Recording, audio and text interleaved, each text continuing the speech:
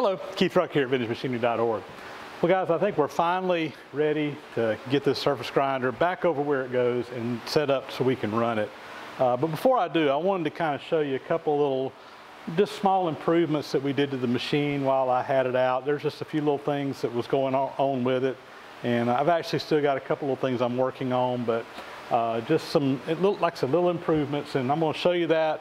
We're going to move it over where it goes. I'm going to set it up on the new riser feet that I have, and we're going to level this machine in and get it ready to run. So let's zoom you in and show you some of the improvements.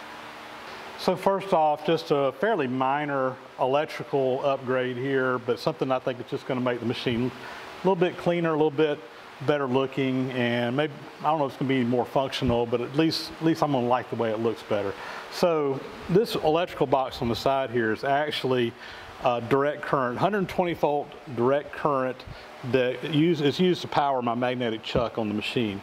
Now when I bought this machine, it had this huge box that was hanging off the side right here, and inside that box was a rectifier, which is basically a electronic device that converts alternating current into direct current. And the one that was on here was built back in the 1960s, and it was huge. I mean, this thing was just gigantic, and it looked like something out of a Frankenstein movie. When I first got the surface grinder, there were several people that kind of gave me a warning about that particular rectifier, in that it had components in it that contained selenium. I believe that's right. I believe that's what they told me, and that as they aged and got older, that it could eventually actually kind of explode on the inside and release the stuff into the atmosphere, and it could be poisonous if that happens. Now, I'm going off of what folks say here. I'm really not an expert in this area, so regardless, it was very outdated. So I found a more modern rectifier, which is about the size of a outlet like you would have in the wall. I mean, it's just a little bit teeny tiny thing compared to this gigantic box. Now, when I first set this up, I put a smaller box on the side. I put the rectifier on the inside. I was actually plugging it into an electrical outlet on the wall to get my 120 volts input voltage, and then that converted it over to the 110 or 120 volts DC that I plugged my chuck into, just like we have here. So I went a step further while I was working on this, and I actually took the box off the machine and I mounted it inside my electrical cabinet over here on the side. It was such a small piece, it was very easy to put it inside the electrical cabinet.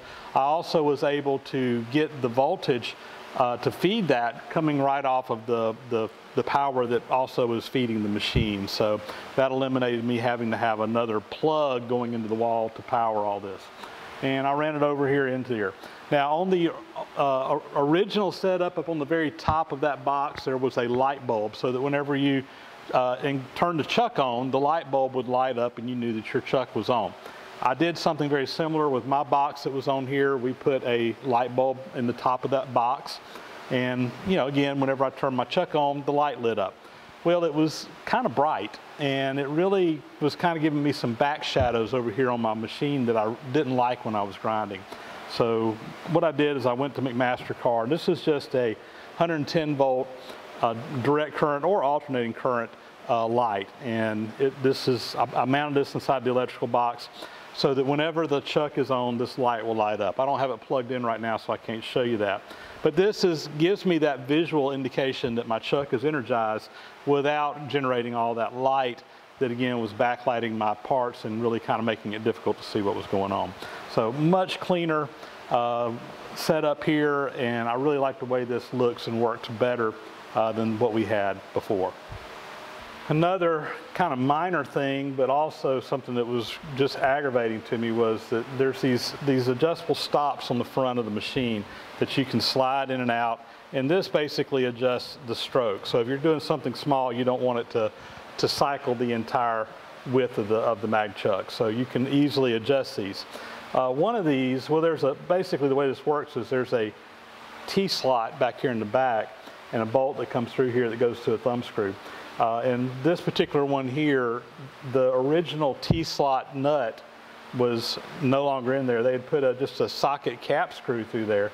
But the problem was because it wasn't square in the back, it was just spinning, and it made it very difficult to tighten this one up to make it where it would work.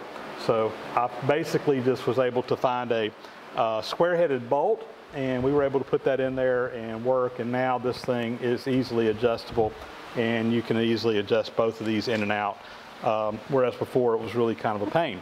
Again, very small, but this is really going to help me make this machine more functional. Another little thing that's been aggravating about this machine is when I got it was the hand wheel on this handle, which is the one that turns the handle or that causes the table to go back and forth when you're in manual mode. It's got a stop sticking out of here, and I've actually pressed this out. This is supposed to be a hand wheel like this that revolves, you know, it's just like a hand wheel, but it was messed up. The handle was gone. It's been worn completely out, and I took the whole hand wheel off, took this over to my press, and I pressed this part out. Now, I had ordered a new handle to go in there, but unfortunately I didn't press it out first, and my measurements were wrong, and I got the wrong press on fit. So I've got a new hand wheel ordered, or handle ordered, but this is real easy fix. We'll just press a new handle in there and that'll be fixed. And while I'm at it, I'm going to replace this one. This one's very similar. The handle's still on here, but it falls off. So while I'm at it, I ordered a couple of these new handles, and we will replace both of those. I thought I had it done, but like I said, I ordered the wrong dang part, and it's my fault. I just didn't take the time to press it out first to get a good measurement. But easy fix as soon as that comes in. And then the final little improvement is these riser feet, and I've got these made. That was done in a previous video. We're going to be putting those up underneath there very soon. So I'm doing this for two reasons.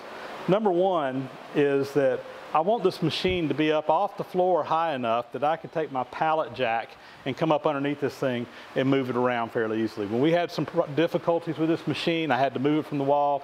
It was basically a two-person job for me to jack this thing up high enough to get a pallet jack under it where I can easily move it around, move it out from the wall, what have you. And I want to be able to do that. I'm trying to do that with all my machines where I can move them around with a pallet jack without too much trouble. So I made these riser feet. The second thing that's going to do is it's going to actually raise the whole machine up a couple of inches. And I can tell you from when I have operated this machine manually in the past, sometimes you just want to work manually. I'm over here and I'm trying to crank this handle by hand, and it was down so low that I'm hunched over, and after standing here for 10 or 15 minutes, I really started hurting in my lower back. So by raising the machine up and getting it to a more comfortable height for my size, for me, to make it where it's more easily for me to use, I think is going to be a great improvement as well. These handles are now right here where I would reach in, and they're at just the right height when they're jacked up like it is right now. So anyway, we're going to put these, there's 3 feet on this, 3 leveling feet. So there's 3 kind of large set screws, 2 in the front and 1 in the back. The idea here being that it's easier to level something if it's on 3 feet rather than it's on 4. And also, you know, particularly on an uneven floor or something like that, 3 feet is always going to sit perfectly flat, where if you have 4 feet, you know, if one is off, you can get some rocking going on. So for leveling something, 3 feet is better than 4, and that's the way this machine is set up. So we're going to come in here with the pallet jack. We're going to pick this machine up, and we're going to move it over here where it goes.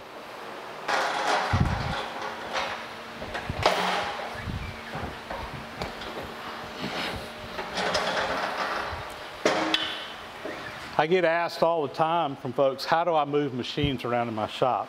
And honestly, this pallet jack is the easiest way to move most machines. Particularly if it's of a size that you can do it with. It fits up underneath things very well, unless it's something like a lathe. And even with a lathe, I'll use one, but I have to use some rollers on the other end. But it's really nice. You can come in here. It's got a built-in jack that's made to pick up. This one I think is made for about 2,500 pounds, if I remember right. Or maybe more than that, I can't remember. But anyway, it's easily will pick this machine up. So we got that up off of the 2x4s I got up underneath it, and once you get it up, you can now take her for a ride. No problem at all. It's actually very nice and steady. It's an easy, quick way to move machines around in a shop. Let's put her over here where she goes.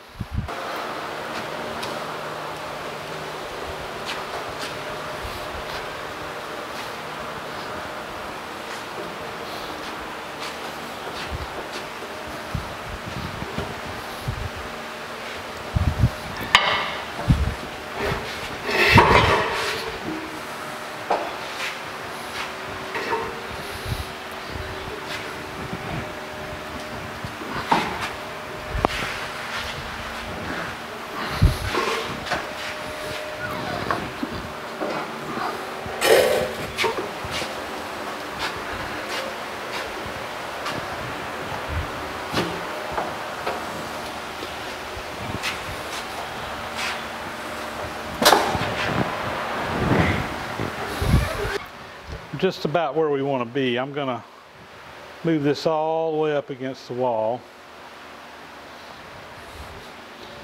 You can see what I'm doing.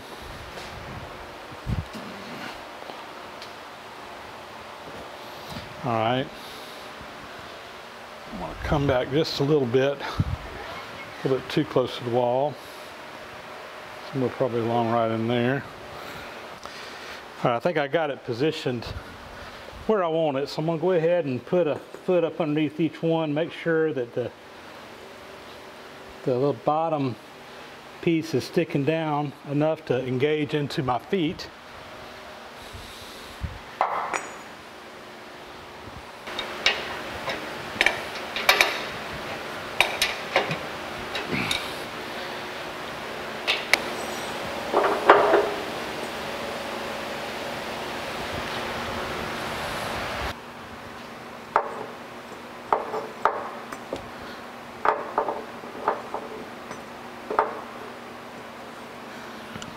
All right.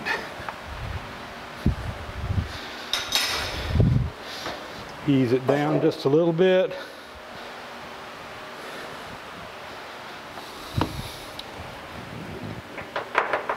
All right, that one is captured inside that foot, which is what I want.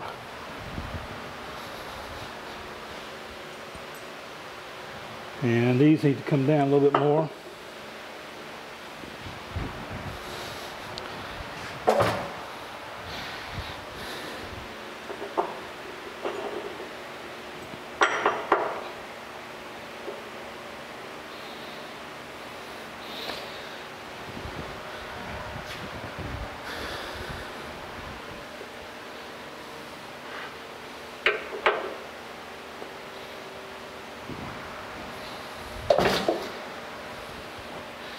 That one's in, and that one's in. See, the way these feet are made is, I mean, it's loose, but it's not going to come out, which is exactly what I want. And we are down now. And I can easily get my pallet jack in here if I need to move that machine again. All right, guys, so I've got some levels sitting up on the machine now, and yeah, 3 levels, probably a little bit overload, but let me explain what's going on here. So we're trying to get this machine as level as we possibly can, and I need to get it level in 2 directions, this way and this way. Now, I've got 2 different styles of levels. This is a stair at 98, these 2. And these 2 levels have an accuracy of 5 thousandths per foot. So for every foot, you got 5 thousandths. Is basically each division on here is 5 thousandths of an inch. Now this one here is a Starrett Precision Master level, and it is accurate. One division is a 1/2 of a thousandth per foot. So you can see an order of magnitude difference in the precision of these levels. Why do I have them both up here? Because this one is so accurate that it's hard to get it rough to the right place. So I got the 98s on here. We'll get these pretty close, and then I'll basically start reading on the other one. And I got it going in both directions. We'll take this one and turn it 90 degrees when we get ready to do this one. But I'm going to start by just roughly getting it level from front to back. And to do that, I need to raise the back up. So I'm going to go back here to my set screw in the back. And I don't have very much travel because of I'm confined back here. But I'm going to just raise that up. That was maybe 1/8 of a turn, and I may not even be engaged into it yet. It may not be bottomed out in the foot that I made. So let me give this thing a couple of turns, and I'm going to have to kind of jump back and forth because I can't adjust and see the levels at the same time. It's a lot easier if you can, but I just can't do that. So anyway, give me a second here and get that one to move.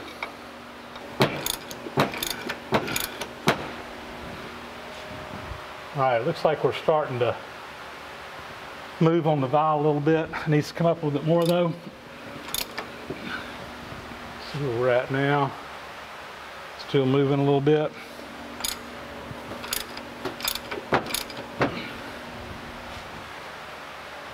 All right.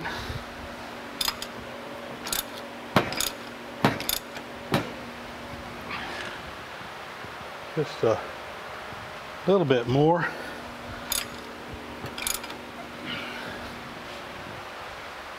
All right, that's going to be good enough for right now. Like I said, I'm going to come back at the end and we'll get that one, but we're at least within 5/1000ths of an inch there. All right, so on this one I need to come up on this side over here. So let me jack this one up a little bit.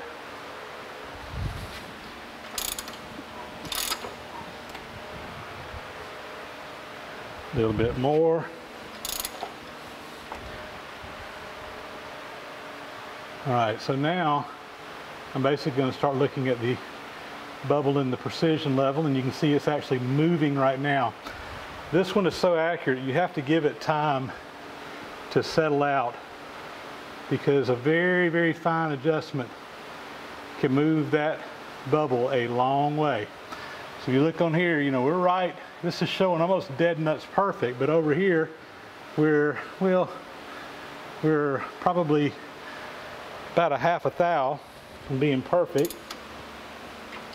So I'm just giving that just a tiny little bump. Give it a second to level out. It needs just a tad bit more, not much.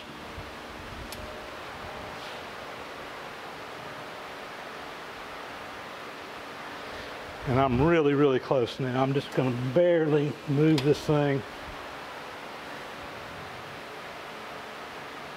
Just a touch more. And I'm pretty happy with that. All right, but look at this bubble over here. We need to bring the back up a little bit more, because when we raise this one corner up, it got things out of kilter a little bit in that axis. So, you know, keep an eye on this. You gotta go back and forth a little bit between these. And we'll probably, after making this adjustment, have to go back to the other axis and make another adjustment over there.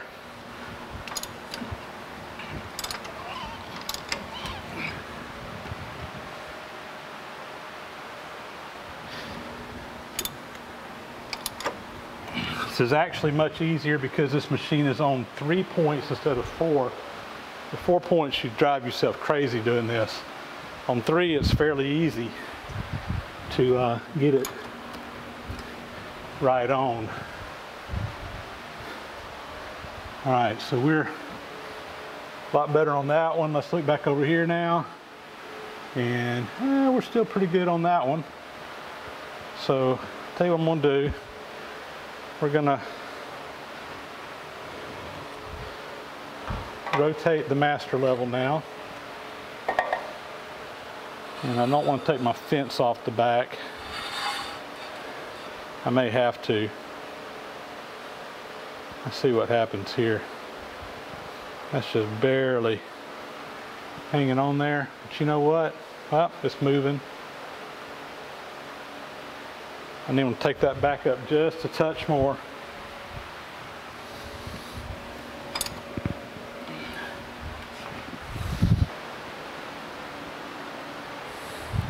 I'm just making tiny, tiny adjustments on my screw and then looking at my level. It's back and forth, back and forth. We're less than a 1/2 thou now.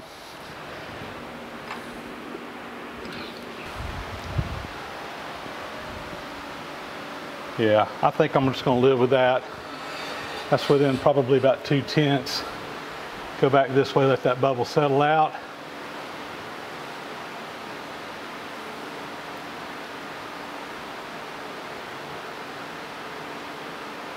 Okay, we need to lower the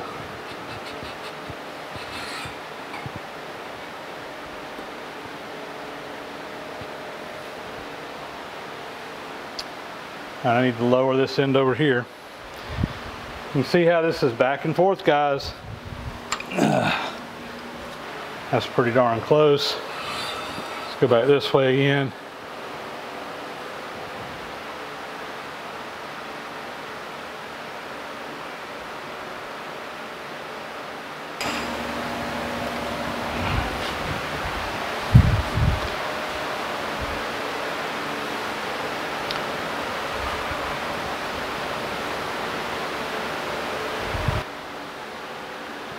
I can live with that. Right this way.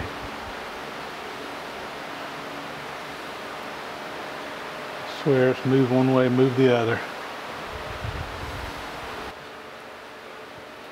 All right, guys, I think we're going to call this thing level. We're checking everything out in all directions. This is within a half a thou, over a foot, so I'm good with that. All right, guys, I was going to show you my light back here. Tell you what, let me grab something here to put on the magnet. So right now the mag is off.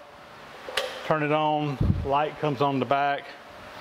We got the mag on, turn it off, and we're back free. So that'll give me a nice indication back there in the back without blinding me with that big bright light we had before. All right, guys, the surface grinder is back over here. She's back together, she's installed, she's running. We got our feet up underneath it now, much more comfortable height to work on. I can actually get up under this machine and clean it up. That was one of my other problems, is that this machine uses a lot of oil. And unfortunately, some of it gets down on the floor. You can see my oil stain down here on the ground. And it's been very frustrating that I haven't been able to get anything up under this machine to wipe that up. So now I can actually get under it to clean it, which is great. So anyway, I'm pumped.